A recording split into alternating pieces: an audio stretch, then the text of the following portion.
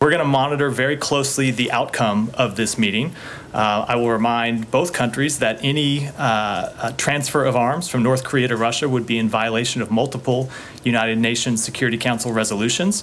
And we, of course, have aggressively enforced our sanctions against entities that fund Russia's war effort, and we will continue to enforce those sanctions and will not hesitate to impose new sanctions if appropriate. I would characterize it as him begging for assistance. Now we'll see. There may be something that he offers in exchange. We'll see what it comes. We'll monitor it very closely.